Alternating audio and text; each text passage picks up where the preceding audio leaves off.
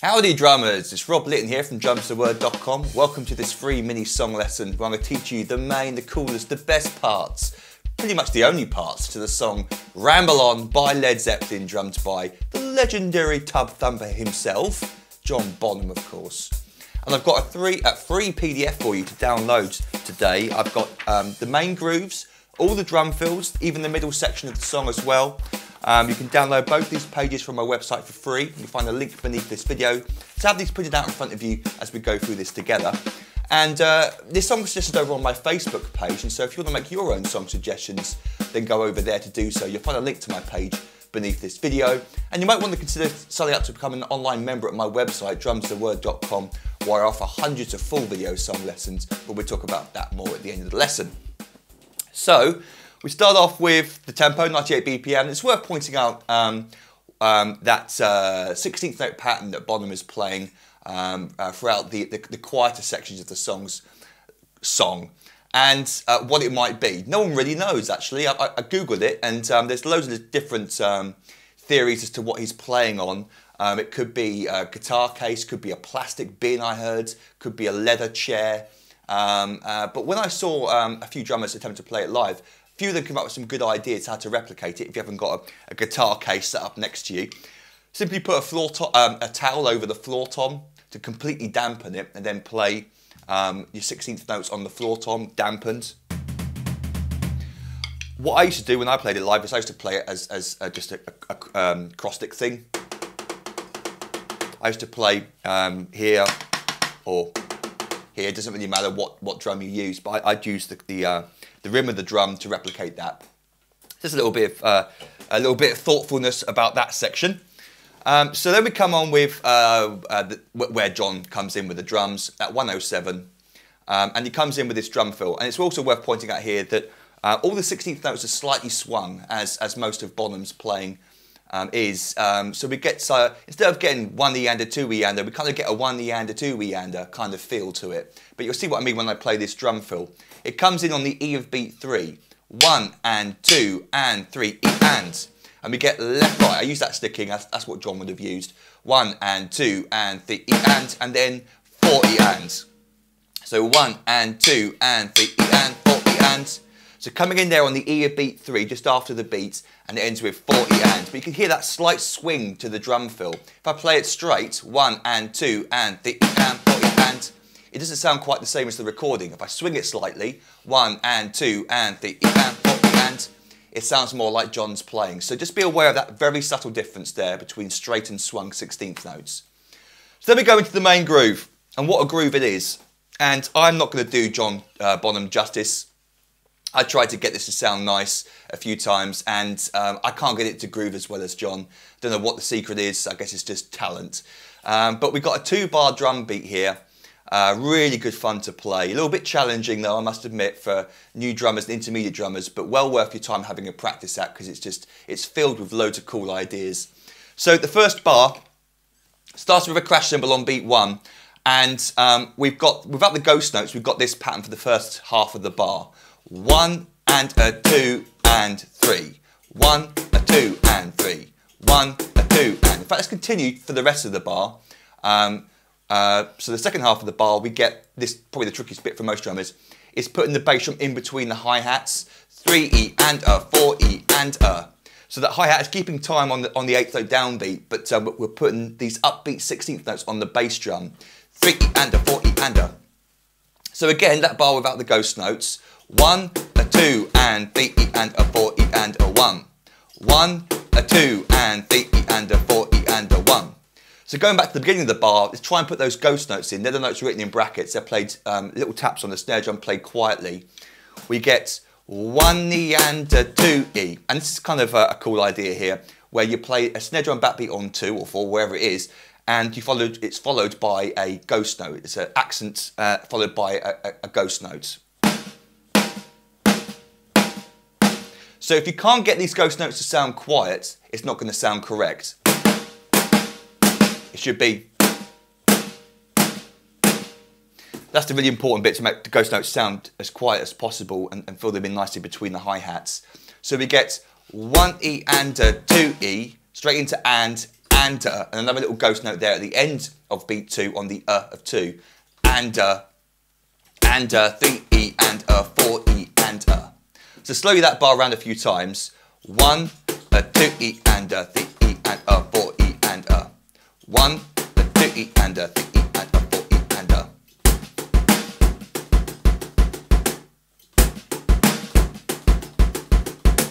Let's go to the next bar before we speed it up a bit. Next bar's a bit simpler, but we've got that that snare accent followed by a ghost note thing again. 1, 1 for each of the beats. 1E and 2E and 3E and 4E and. And what John does is he pushes it into each beat with a bass drum. 1E and 1E and 2E. So it goes straight into the next beat with a bass drum.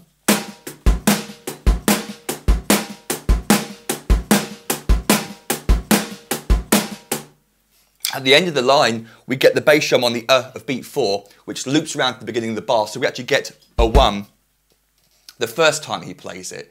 Every other time he plays it in the song, he, instead of playing that bass drum on the of beat 4, he plays a ghost note instead. But that's our next example, so we'll go on to that in a bit. So those two bars together, 1, 2E and 3E and 4E and 1, 2, 3, 4, 1, 2 and 3E and 4E and 1, 2, 3, 4, 1. Even slower, then we'll speed it up. 1, 2E and 3E and 4E and 1, 2, 3, 4, 1. And just a little bit faster.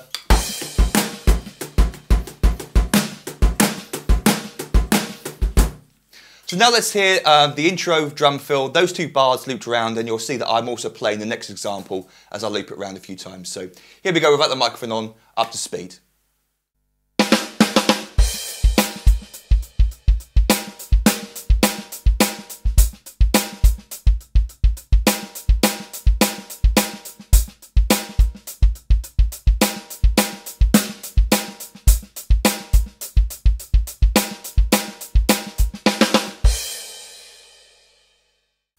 So our next example is basically the looping of that groove. It occurs at 1 minute 13, so the first 3 bars there we just went over, the first 3 bars of the song, and then every other time he plays this section, it's these 2 bars that he's playing. And the only difference is, as I said previously, is that last bar, second bar, the of beat 4 is a ghost note instead of a bass drum note. He only plays that bass drum pattern a 1 once, right at the beginning. The rest of the time, he's then playing 1, 2E and 3E and 4E and 1, 2, 3, 4, 1E. So we get this and 1E as it loops. 4E and 1E, 2E and 4E and 1E and 2E and so lots of little ghost notes there, but they're all falling in between the right hand. So just for fun, let's hear those 2 bars played around a few times.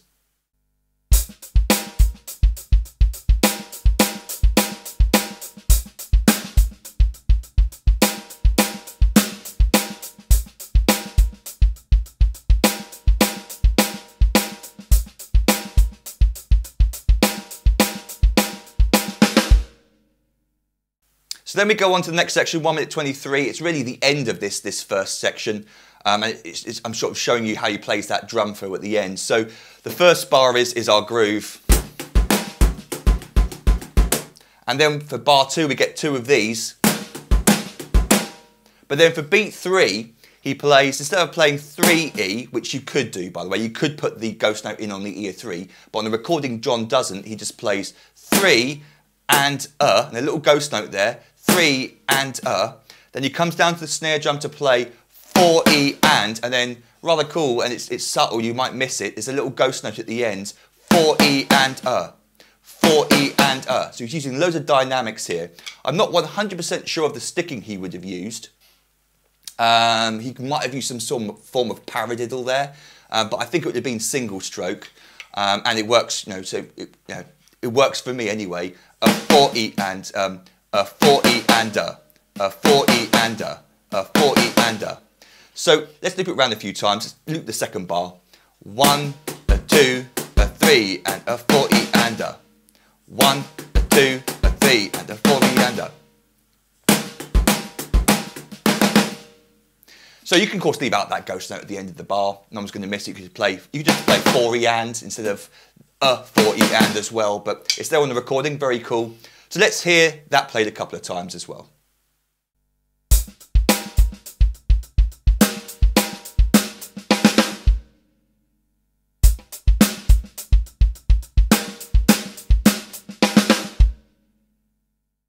So then we got the middle 8 in the middle, or the bridge, and it's a slightly different drum beat now.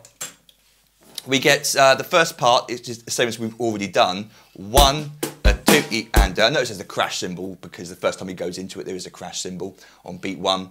1, 2, E, and but then instead of playing 3 E and 4 E and he plays this. 3 E and 4 E and a ghost note there at the end on the 4. 3 E and 4 E and little sneaky bass drum there on the E of beat 4. 3 E and 4 E and 3 E and 4 E and so that bar 1 E, 2 E and 3 E and 4 E and Now the second bar, and indeed the third bar, which I haven't included, he then it's exactly the same as what we just did there, but there's no bass drum after beat 4 on the E. He just plays 4 as we see. So the second bar, 1, 2 E and 3 E and 4 and instead of 4 E and for the second and third bar he plays 4 and so subtle difference there. But the two bars together, 1, 2 E and 3 E and 4 E and 1, 2 E and 3 E and 4 and 1.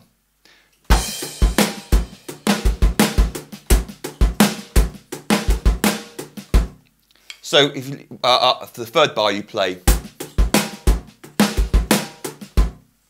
So let's hear those two bars played up to speed.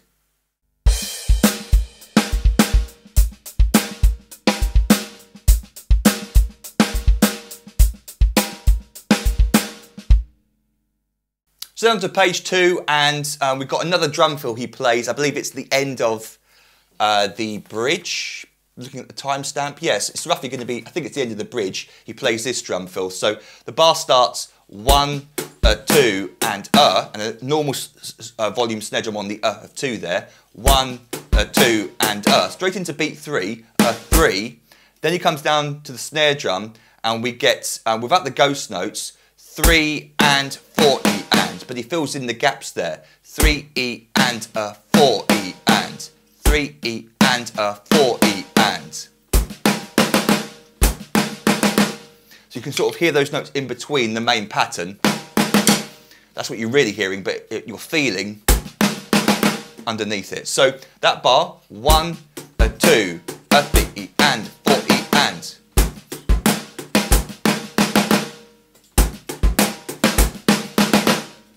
And up to speed a couple of times.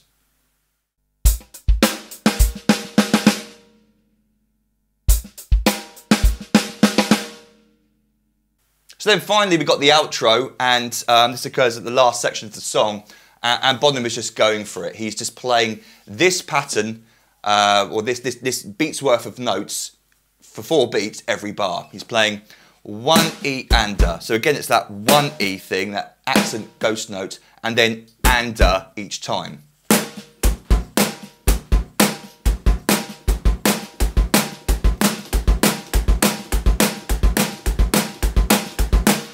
And just to make another point about making sure those ghost notes sound quiet, if you played all those snare drum notes at the same volume, you'd get...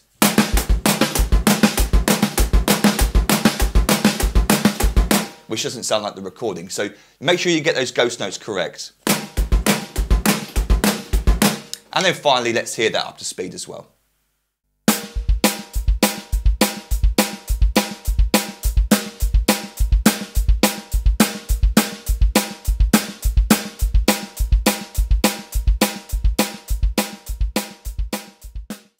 So I hope you enjoyed that. If you've got any questions, email me, rob@drumstheword.com. Don't forget to download both pages of this free PDF from my website. Again, the link is beneath this video. If you want to make your own song suggestions, then go over to my Facebook page. You'll find the link also beneath this video. And then you might want to consider signing up to become an online member, as I mentioned at the beginning of this lesson, where I teach you songs from start to finish, every single bar, every single beat. Unlike this lesson where I just taught you the main parts, in my full song lessons I teach you every single beat, fill, and even drum solo if it includes it, from start to finish. And I've got over 400 famous and popular songs on the website already. You get the fully transcribed drum chart with each of those video lessons, and I've got a load of Led Zeppelin stuff up on the website already, and I'm sure there'll be plenty more Led Zeppelin lessons coming in the future. As a thank you for signing up, I give you access to hundreds of little videos teaching you many, many famous drum beats, fills and solos. I give you 3 ebooks I've written over the years containing, guess what? Hundreds more famous drum beats, fills and solos. And then over the year of your subscription, you also gain instant online access to all the new material that I upload for my members. And I record new lessons every week unless I'm ill or on holiday. So you've got lots of cool stuff to look forward to over the year of your subscription. But if you've got any questions about any of that, feel free to email me, rob@drumstheword.com. And until our next drum lesson together, ramble on, doodle pip, and happy drumming to you.